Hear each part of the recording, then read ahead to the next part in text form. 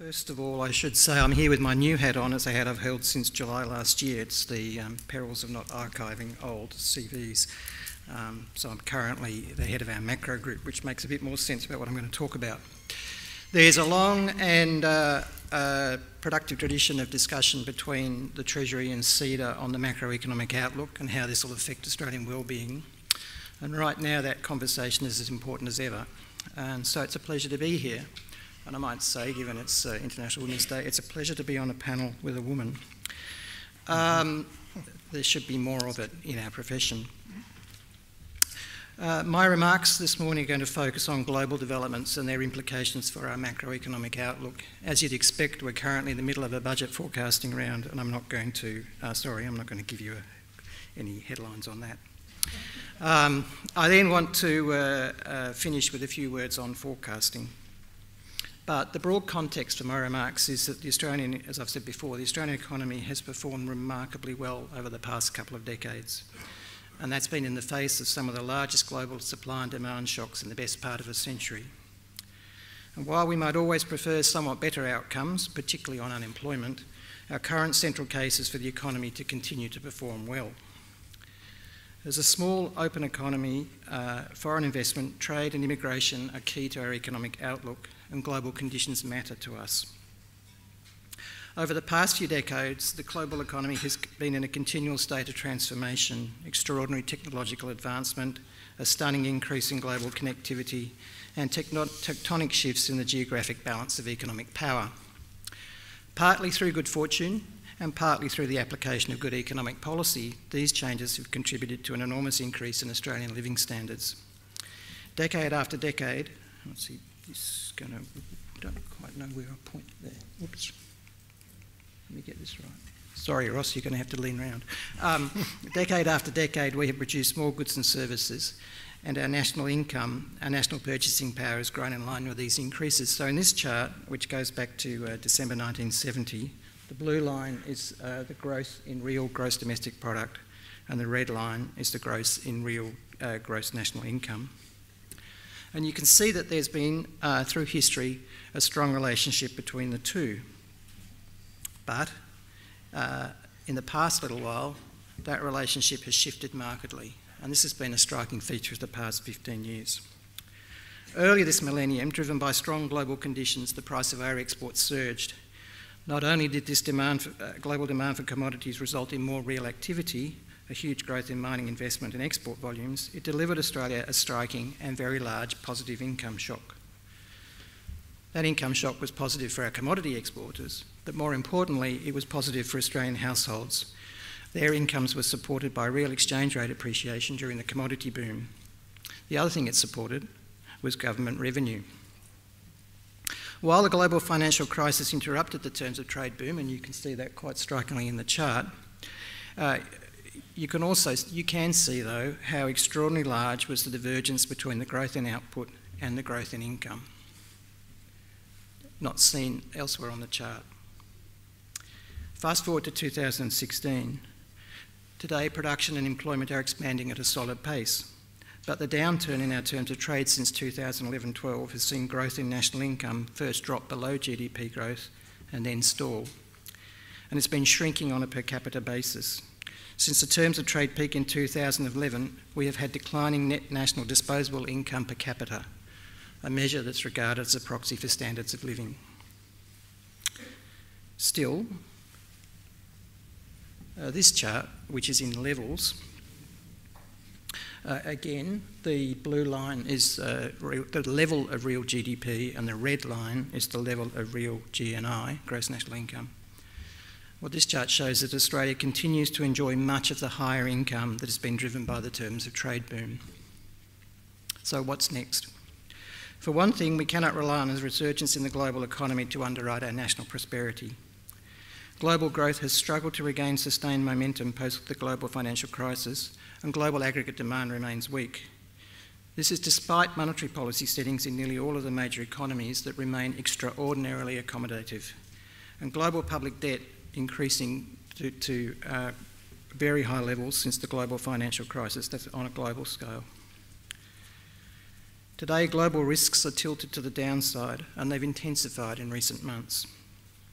We've seen deterioration and heightened volatility on global equity and credit markets, and markets seem to be questioning whether global growth will be strong enough to drive corporate earnings and maintain low default rates in order to sustain current valuations. In a lower growth, lower inflation world, there may well be continued heightened volatility on financial markets. The major official forecasters have continued to downgrade prospects for global growth. In January, the IMF downgraded its forecast. It was the 17th downgrade in 5 years. Who'd be a forecaster? Last month, the OECD also downgraded its outlook for world growth. Slower global growth has been accompanied by a number of trends that are observable across the global economy: slower growth in trade, weak business investment, slower productivity growth, slower population growth in the advanced economies, low inflation, and importantly, lower inflation expectations. Even against the long-anticipated backdrop of slower growth in the working-age population in major advanced economies, official forecasters are also reconsidering their view of long-run potential GDP growth. This partly reflects the ongoing legacy of the global financial crisis. Big, deep financial crises have long-lived effects on investment in productive capital and on labour markets. In the labour market, you can expect an increase in structural unemployment and lower labour force participation. In addition, recent estimates by the IMF suggest that productivity growth was slowing in advanced economies even before the global financial crisis. More recently, in the globe, we have observed that the convergence between emerging and advanced economies that we'd seen since the turn of the century is showing some signs of stalling. So in this chart, which is the ratio of emerging market GDP to US GDP per capita, you can see that in the past 3 years there's been some slowing in this, and this is something that the IMF has picked up on and expressed some concern about. If that stalling does occur, it's going to affect the outlook for future global economic activity, because the big drivers of global growth in recent times have been emerging markets, not advanced economies. It could also have broader consequences. So this view of the world, that view of the world, sounds a little grim. But not all global developments are so clearly challenging for Australia. As Michael has said, the Australian economy is today more than ever connected to China. And this is a quite striking map. In short, the bluer, the darker the blue, the closer the trade connection between a country and China.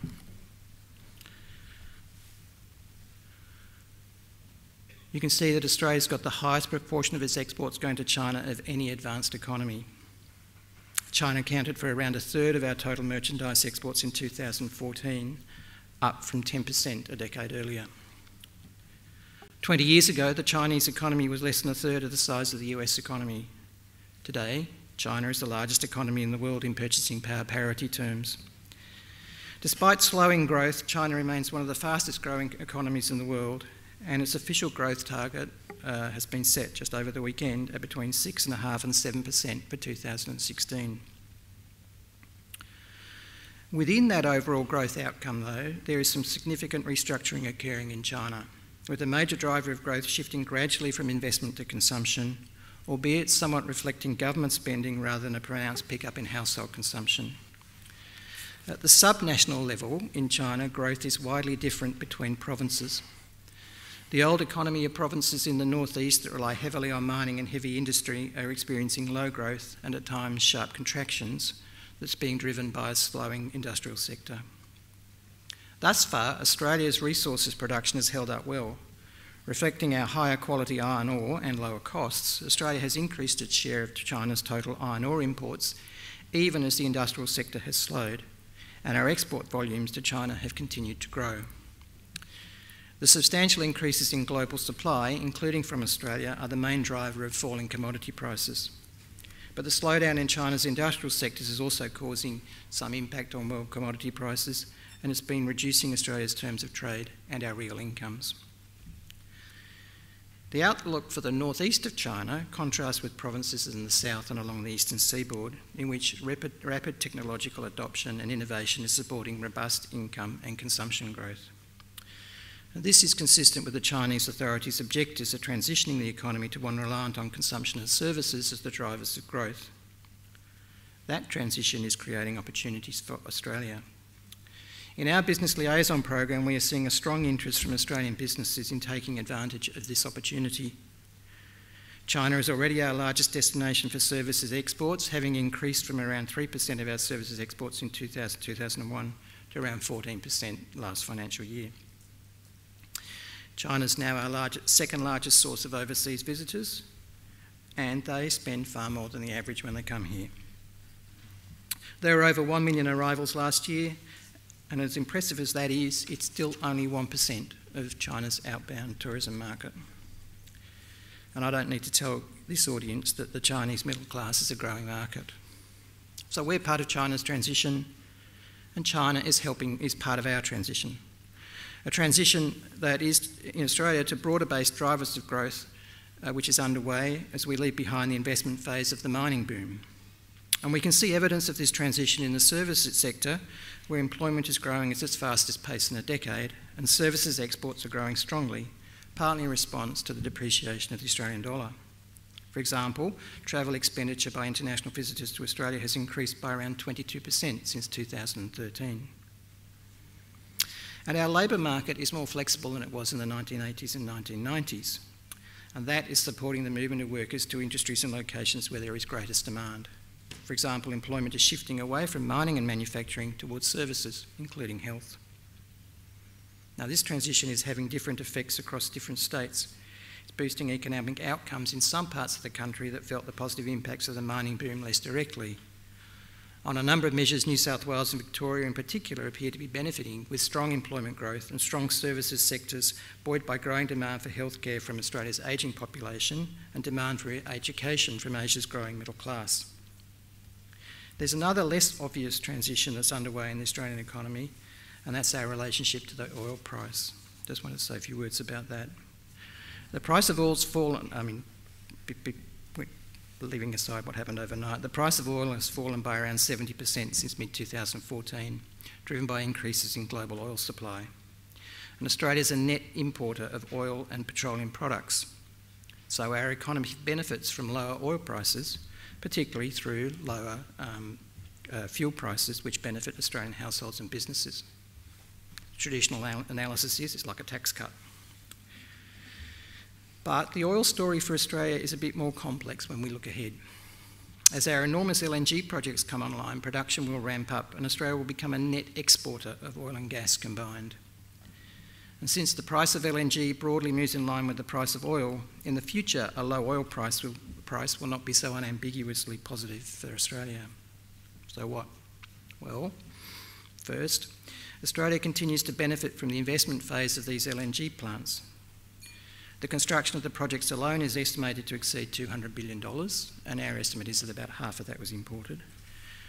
This does not include the substantial ongoing investment that will be needed to maintain the projects through their long production lifespans. As production at these plants ramp up, LNG exports will contribute significantly to GDP growth by 2017-18. Long-term contracts are in place for this increasing supply of LNG, but the price at which these contracted volumes will be sold is still expected to be broadly linked to movements in the price of oil. And so, as a net exporter of oil and gas, lower oil prices will damp our nominal GDP growth. Because LNG projects are very capital intensive, the sector will likely have deductions available to them that will reduce their tax liabilities in the short to medium term, even if prices were to recover.